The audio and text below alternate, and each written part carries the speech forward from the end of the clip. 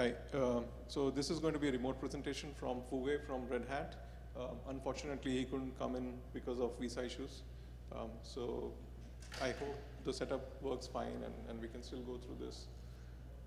So this is all about RAS and current status of RAS on ARM64 platforms. All right, Fu, all yours. You want to start? Okay, thank you, Arvind. Okay, welcome to RAS session. I'm Fu Wei. I assignee on in linear electing from Red Hat. Sorry for useless remote technology to do the presentation due to the huge delay of my visa application. So I cannot attend the connect personally.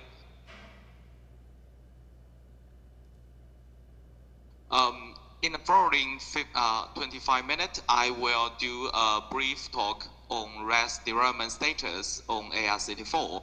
RAS is not a new topic. I ran some similar sessions in previous Linear Connect.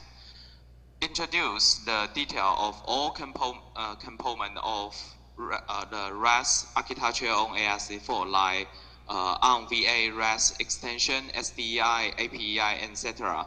So at the beginning, I will do a warm-up.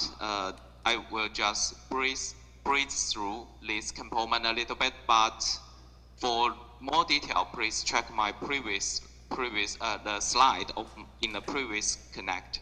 Secondly, I will focus on the prototype solution of firmware first.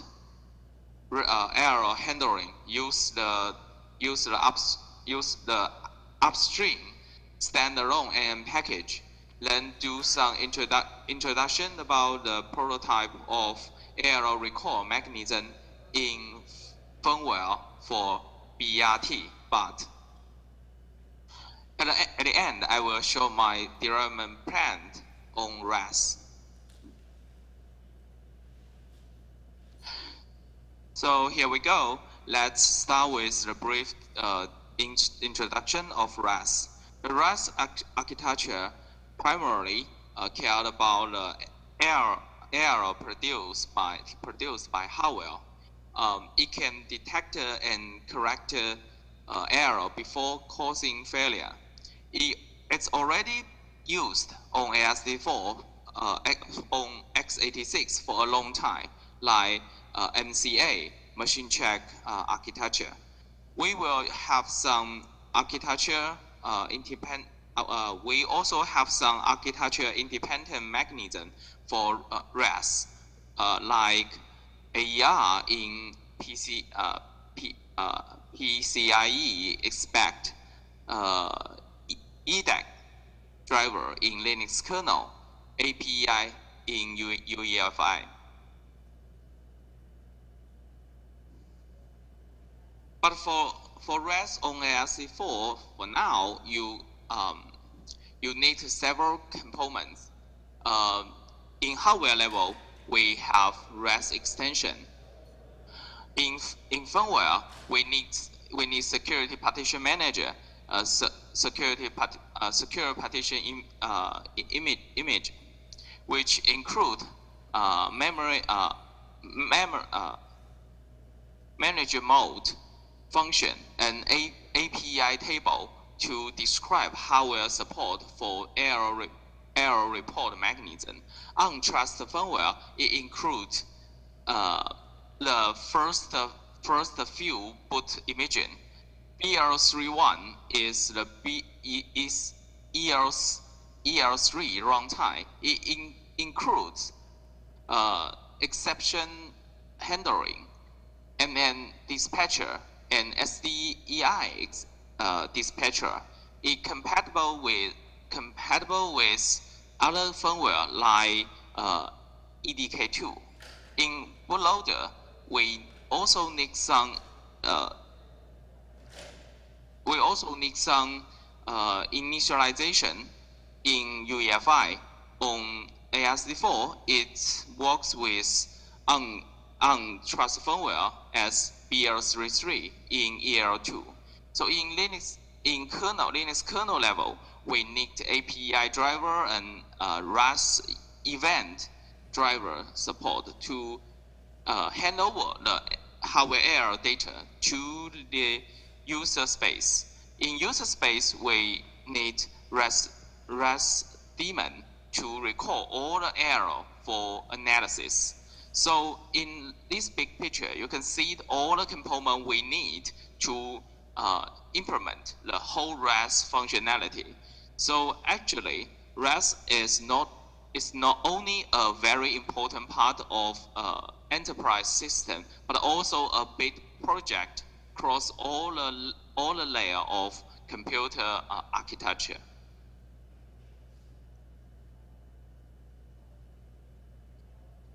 RAS extension has been defined in ARM VA.2. So it's the first hardware level support for RAS on ARS64. It's very important because all the error detection, correction, and most of the correction and record start from here. In simpleton, ESB can be used for locating error, and the RAS extension register can provide error info and control the RAS relevant interrupter. But what is the benefit that RAS extension bring to us? Actually, it's like MCA. It simplify and integrate the mechanism of reporting error and standardize the interface between hardware and firmware. Okay, now we have went through the hardware and firmware control interface, but how to pass error source info from firmware to OS or hypervisor?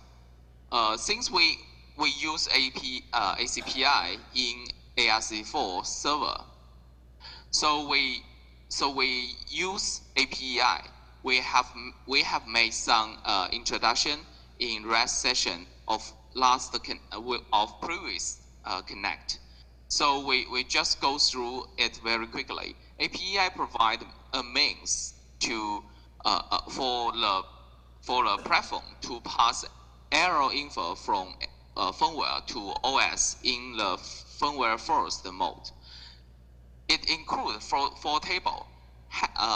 Has table is for runtime error handling, which is our primary development target. In has we have several subtables to pass the error source info. For ARS64, we cared about GHESV2 mostly. We will use this structure to pass error source to OS, which include the location of error block. The error block is formatted by the firmware in the CPER format. This is described in UEFI spec. From the structure of CPER, you may see that we can report all kinds of error we could think of. That is the advantage of APEI and CPER. BERT is for last crash. It's used for record error in the emergency like OS crash down. BERT provide a key info of the error block region. ERST is for saving error log into persistent storage, and error inject is for APEI testing. They are both the operation abstract.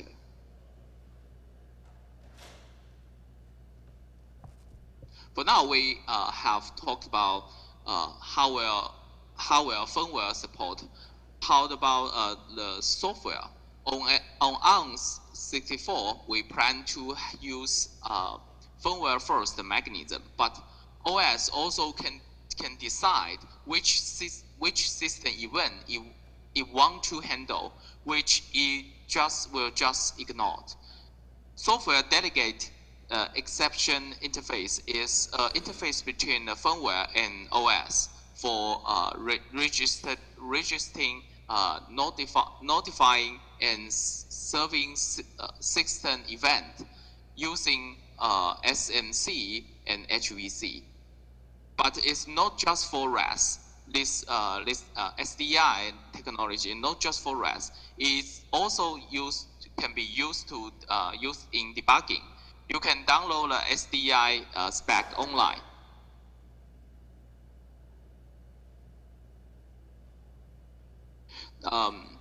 Now we have introduced all the necessary info of RAS on ARS64.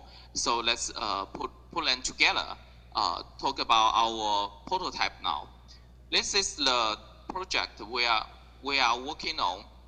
Prototype of firmware first error handling, and after that I will introduce the to do work error record mechanism in firmware for BERT. So system boot from boot room, the BR1, load the BR2, and then BR2 will load the rest of the imaging BR3 X, BR3123. Okay, so BR31 initialize the SPN, which include NN dispatcher and SDEI dispatcher. Then UEFI, actually it's BR33, will boot up and run, and in queried function in secure partition manager for error source info by APEI protocol. Functionality will return error source info back to UEFI. UEFI mapping and mark error record region as runtime service data region. Then it will update and the error source info in hash table. After UEFI OS start running, hash driver can scan the hash table and register error handler by SDEI. For now, initialization is finished right now. So once error occur, once uncorrected error occurred, the event will route to the BER3. Then the SPN route the event to RAS error handling in NN function, AM foundation. NN foundation create the CperLib block by the input from RAS extension. In this procedure, the code may use the CperLib, which wrapped the error session data into CPR block. Then send to the non-secure buffer for OS. After generating the CPR block, MN dispatcher notified SDEI to call the corresponding OS registered handler to let OS get a CPR block by the info from error state address block of hash. OS got this information when he boot up. So process the error, try to recover and report the error event by RAS event. Finally, RAS daemon log this error info to the recorder. We have several recorders for right now. We actually in Fedora, the RAS daemon have several different way to record the error. So this is a whole summary of error handling data handling data paths on ARM64. So this is the note for data paths. Hope that they can help you to understand the big picture. So you can see this, download this, and see the whole data path. For the SPN framework, ARM engineer make some good progress. They are working on SPN and MN security partition framework. Those patch has been upstream. Now they just finished upstreaming the whole standalone NM package. There are only few support package for ARM package are waiting to be merged. So in the next session, Thomas will deep into the detail of SPN.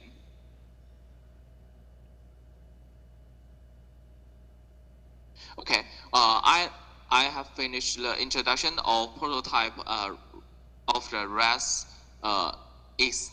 implementation on ARM64. Now let me do some introduction of my work with some ARM engineer to implement the prototype. ARM engineer are working on the foundation model or faster model.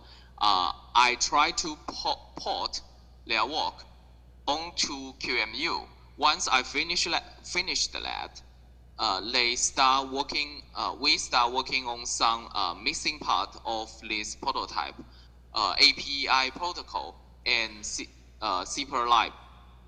APEI protocol help UEFI to get enough info from firmware. More precisely, from one of the MM function dynamic table module to override the existing hash table or BERT table in the firmware. Because the memory size may different, right, from each product. In another word, hardware may change. Only firmware from the vendor can deal with the change. This is hard to use the fixed APEI table to describe all this kind of dynamic hardware. So in the boot time, UEFI will gather information from firmware to override some address of error board for some error source. In this picture, you can see the data path of this function. UEFI query the error source info by MN communication, which has been finished by ARM engineer. Then MM Foundation retain the info by sending the data to non-secure buffer. Then UEFI pass the data to override hash table. For BERT, we can do the sensing. So although we haven't done the prototype for BERT, but that's the plan. For me, I may use the same technology to update the BERT table. So I have finished some of this function. All the code has been pushed to my repo in Linaro. And this is the basic framework of APEI protocol. So I just mentioned some key API or function or in this slide. Once you can download, you download all my code, you can have a big picture of my code from this slide.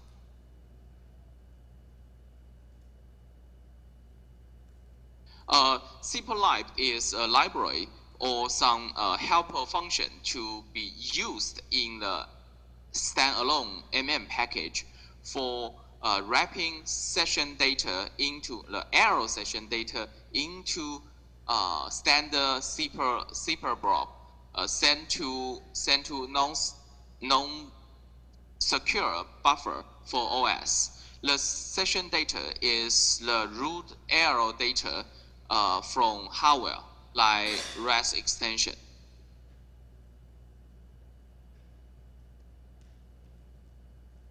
So for now, the interface are simple. Just CperInit and CperWrite. These lib are still under development to extend the error data it can deal with. So let's just a very simple explanation and for the API here. So once we finish the hash table support, we may move to the BERT table implementation on ARM64. This picture just shows the idea of prototype. Once a fatal error occurred, the interrupter will route to EL3 SPN. If at this time the interrupter still work, okay, cross my finger. If that still work, then SPN route the event to RAS error handler in secure EL0, which is where the ARM foundation layer. ARM foundation create the CperLib by the infer from RAS extension and write into some persistent storage. If the interrupter doesn't work, we have to count on BMC to do the same operation. Then the system will be won't reboot. After the won't reboot, when the UEFI try to update APEI by APEI protocol, the MM Foundation will help to copy the error info from persistent storage will help to copy all this information to persistent storage to the memory, and then provide the info to UEFI by APEI protocol. UEFI can update and create the BERT table. Once Linux reboot, it could get this info when it scan the APEI table and print the error info in the boot log. For now, the BERT table works in this way. It just printed all the error log in the boot log. So after when we get into the user space, we can use the message to get information by this way. RAS daemon can do the same thing, can pick it up and then record it into the recorder.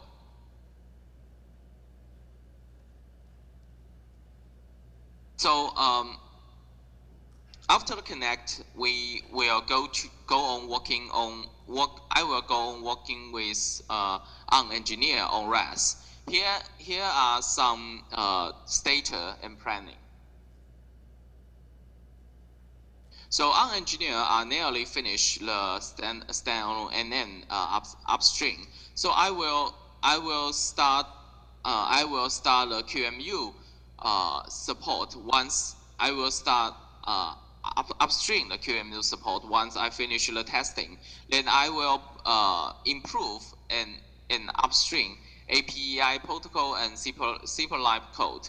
Then upstream, I will after the testing I will start upstream then. Meanwhile, in the lecting, there are some engineer working on SBSA QEMU. So I will pour all my work on this platform too. So of course, we are looking forward to working on real hardware which implement ARM v8.2 or newer architecture, which include RAS extension. The next step may be implement the prototype of BERT. So I guess ties up. I just finished all my slides.